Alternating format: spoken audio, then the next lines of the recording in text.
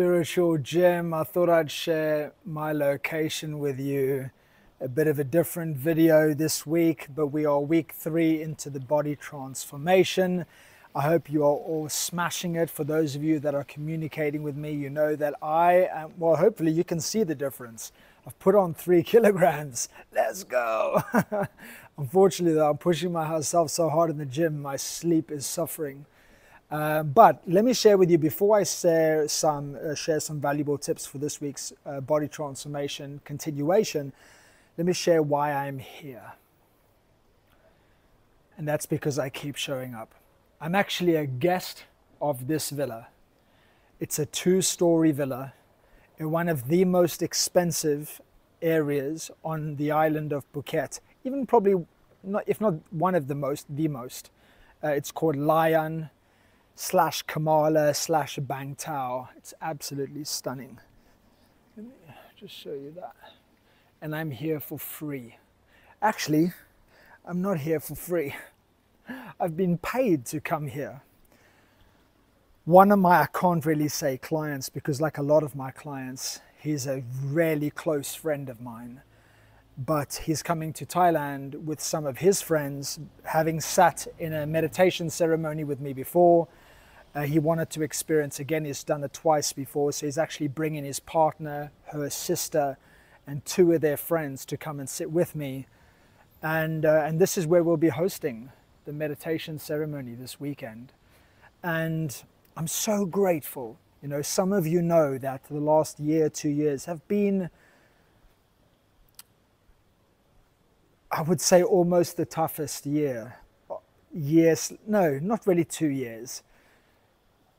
The last 6 months have been, in terms of a 6-month period, it's the toughest 6 months of my entire life. But I keep showing up. I don't wither away, and I don't, retreat into a little corner and hope that the universe will save me.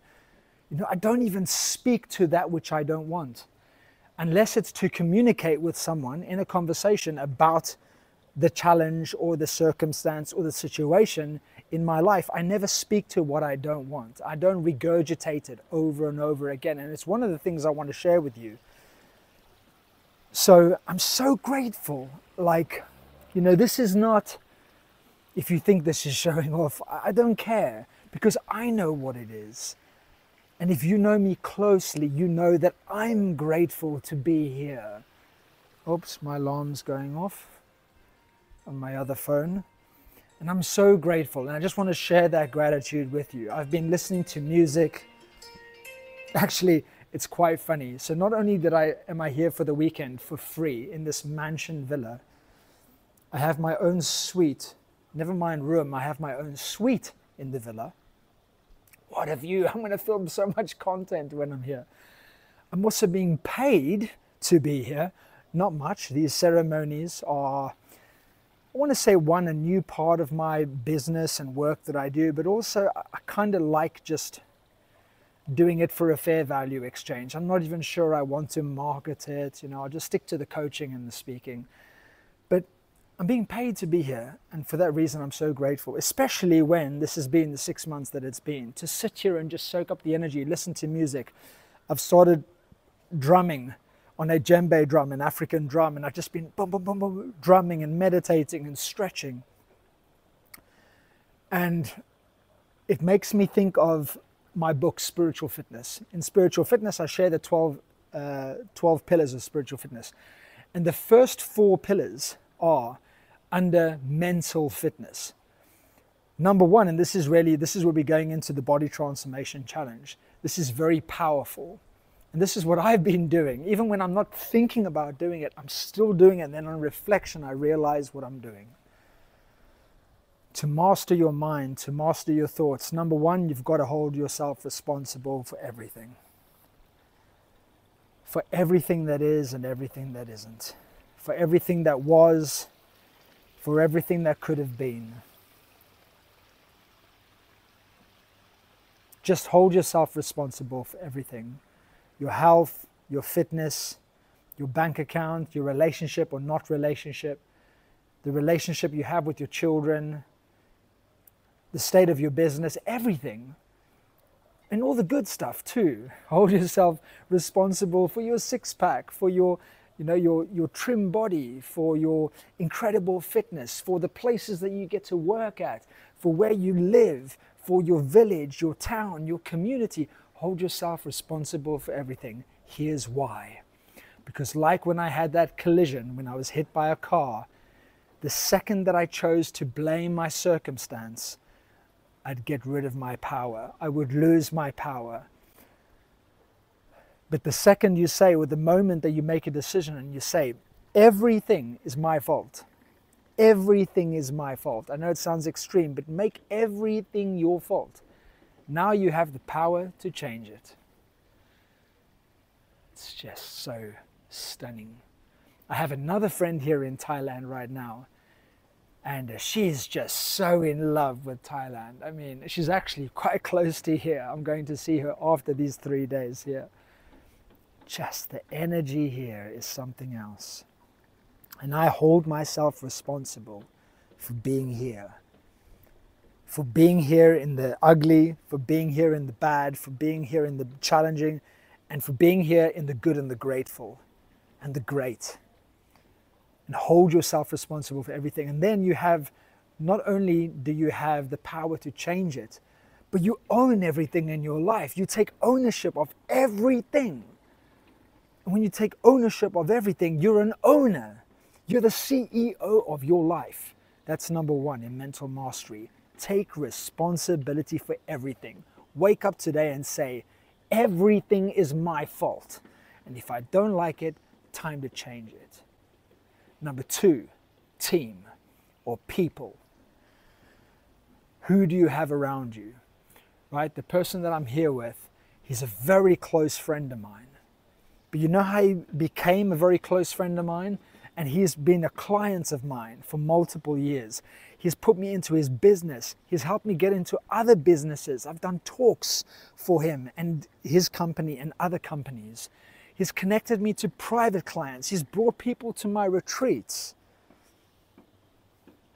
How we got to all of that was he just signed up to do coaching with me. I can't even remember. 8 years ago, maybe. And now he's flying here and we're like, can't wait to see you, can't wait to see you. Someone else messaged me, my other client / friend that's here, said, oh, you must be so excited to see him. I said, I cannot wait, I miss him.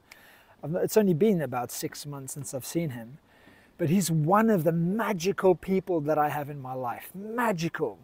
Like, I've seen him laugh, I've seen him cry, I've seen him celebrate, I've seen him going through trials.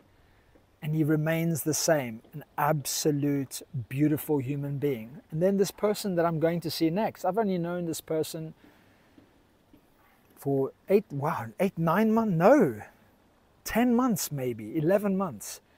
And I adore her, I love her, I tell her I love her. She's brilliant at business, she's so spiritual. She challenges me, she tells me the truth, she's cocky, she's sarcastic.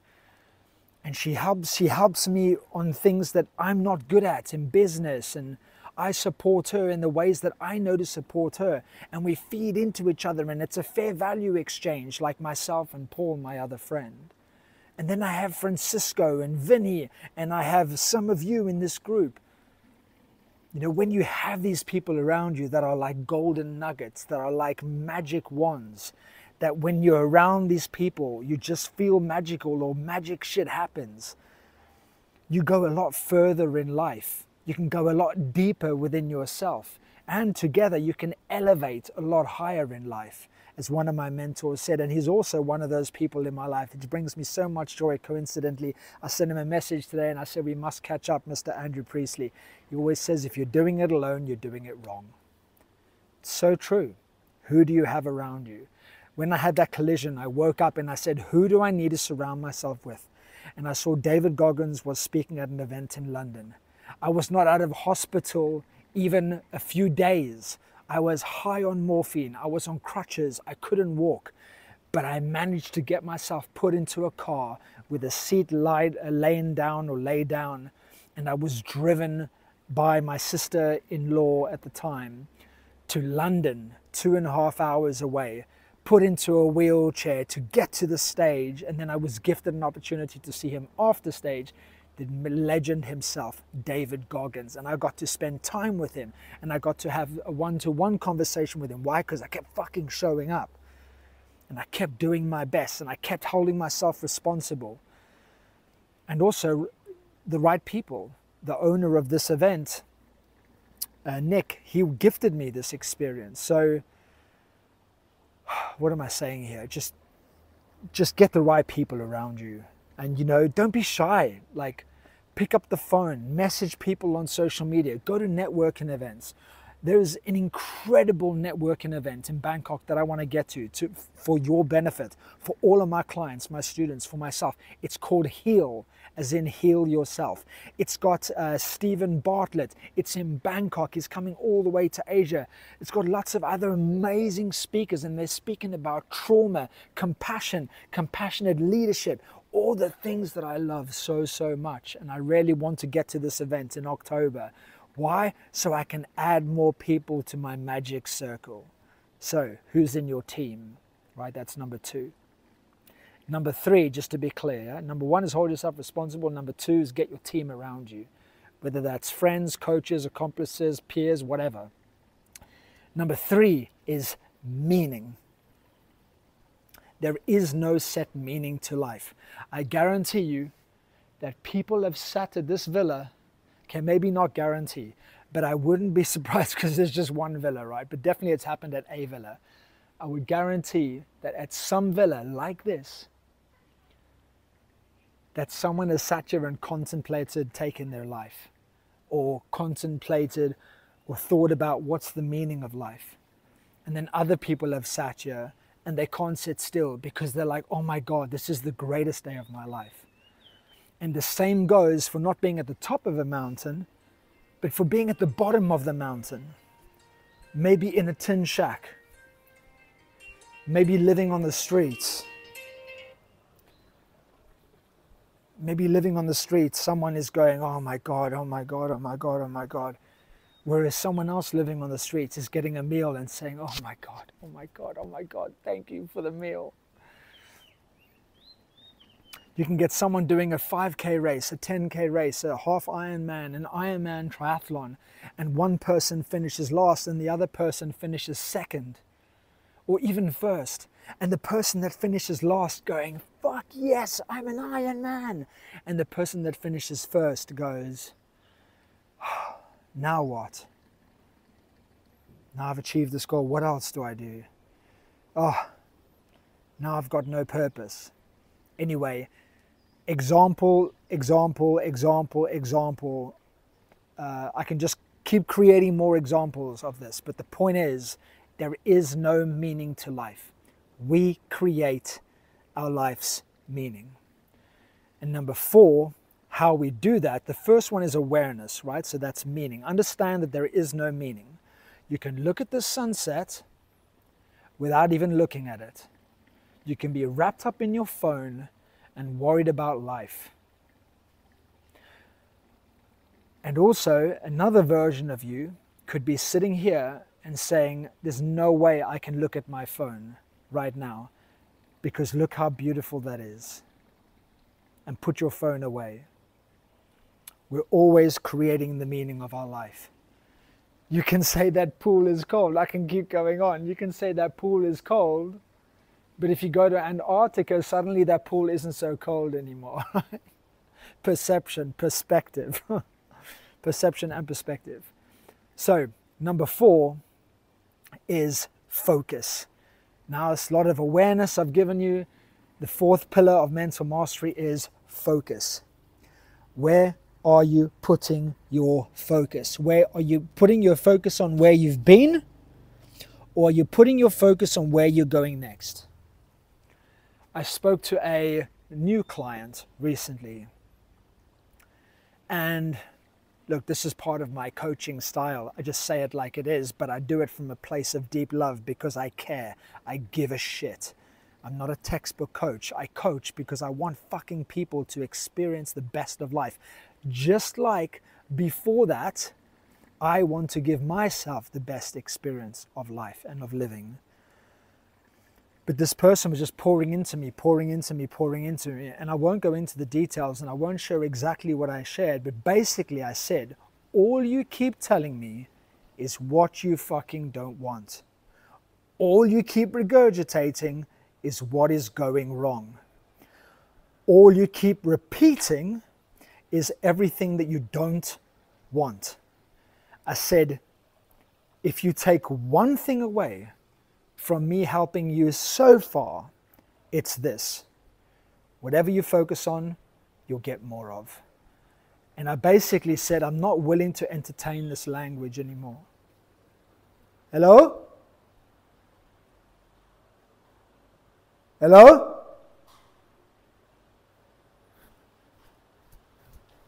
Sorry. Hello? What the fuck? Oi, hello? Who's that? Sorry, someone just come in the villa. You come in now? Okay, come. Oh, okay. I thought someone came in the villa. ขอโทษพี่ครับสวัสดีครับฟันดีครับ She just came to feed the cat. Apparently there's a cat here. So I just basically told this person, I'm not willing to entertain this language because it doesn't matter what strategy I give you. If you keep talking like this, we ain't fucking getting anywhere. So this is some good coaching, golden nuggets for life. But for the body transformation for the next 10 weeks, 10 weeks or 9 weeks, 10 weeks I think. Yeah, because this is the third video, but I did the second one after the first week. So for the body transformation challenge and for you just basically staying in the best physical, mental and spiritual shape in your life. Number one, hold yourself responsible for everything. Number two, get around the right people, even if you have to pay for it, because your life depends on it. Number three, make sure that you are creating powerful meanings for everything that you're going through. When you feel broken, say, I am rebuilding. When you feel in chaos, tell yourself that you are collecting, you are pulling together the new version of you. When you are going through a breakup, tell yourself you're having a breakthrough and you're breaking through from the old into the new. And number four, focus on what you want. To finish with a quote from Einstein, some of you have heard me say it a lot before. Everything in the world is energy and energy is everything. Here's the quote.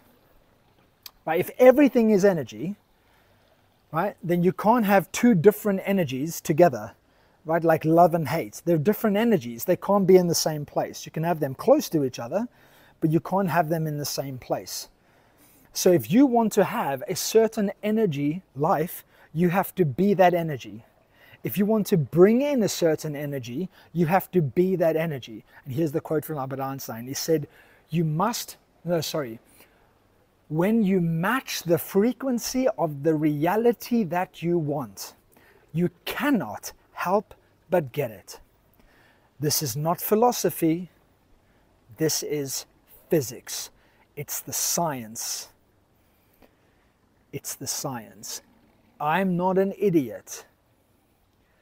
Even in my challenges, even during my trials, even when I'm figuring life out, it's moments like this that I say, thank you God, thank you universe, thank you me, because I attracted this.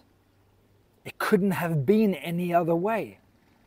I attracted you, my client, my student.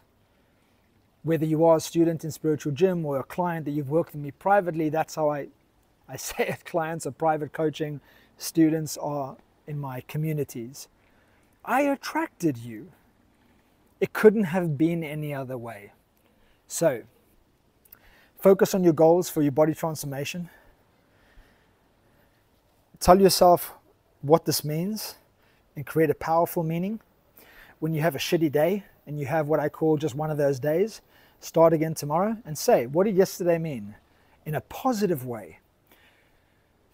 Get the right people around you and leverage spiritual gym community, right? We already have a kick-ass community, right? We use the school app or school software, school.com. I know some other people that have school communities. I know some people that have jumped into other school communities.